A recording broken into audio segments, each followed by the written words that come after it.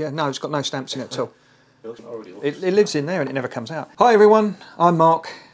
I'm a captain with a commercial airline on the Airbus and you're watching Pilot Explains. And today we'll be asking the question, do pilots need passports? Do they need licenses and what do we do with them? Most pilots start with a private pilot's license or PPL. We have an NPPL, which is a national rating limited to flying in the UK only. For that you don't need a passport because you're not going to be leaving the UK. But for normal PPL licenses you can fly abroad to France or anywhere you like. That will then lead on to the commercial license and the air transport pilot's license. For that you definitely need a passport because you will be going overseas. Personally, I have to carry my passport at all times. It lives with my pilot's license. I very rarely use my passport, it very rarely comes out. If we are night stopping at a destination, then I would need to use my passport. But for general coming and going, day-to-day flying, the passport rarely comes out of its case. We have to carry our passport if we're flying overseas, we have to carry our license as well. So for example, if I did a hop from Manchester to Malaga, say, I would go to the security and I would use my airline ID to pass through security. The passport and the license would not come out at all. We'd land in Malaga, we'd turn the aircraft around, fill it up with passengers, and we'd fly it back, and then I'd go back through the immigration department using my airline ID.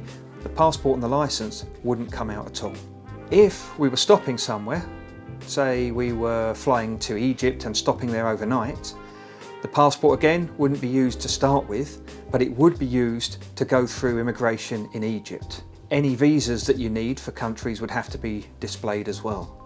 To get back to the aircraft the next day to fly home, again the passport would come out. They wouldn't want to see the license, but they would want to see the passport, and they'd need to see your airline ID as well. At my previous airline I used to fly the Boeing 757 and we used to do week trips away in Africa. Again, we'd turn up at the airport, we wouldn't need to display our passport. We'd go through security like any other pilot would. We'd fly down to Africa, and when we'd land, then we would have to display our passport. It would be inspected and stamped, and then you could go through into your hotel. On the way back, again, you would need to display your passport.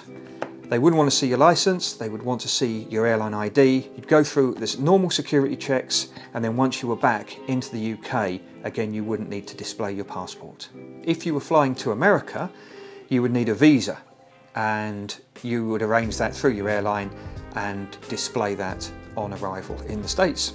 So the passport validity period for pilots is the same as anybody else. It expires in the 10 years that everyone else gets. The problems we have is that we can't send our passport back for a new one because we need it at all times. So there's two main ways we can do it.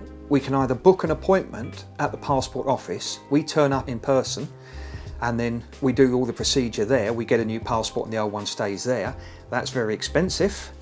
The other option is we can get a letter from the airline saying that we are on flying duties and we are required to keep our passport, and then we surrender our old passport when the new passport arrives on our doorstep. So in conclusion, if you want to fly commercially internationally, you will need your passport, you will need your license and a medical, and you may need a crew member certificate. You will definitely need your crew ID.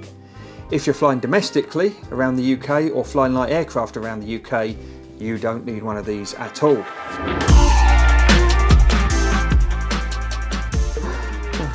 Smashing.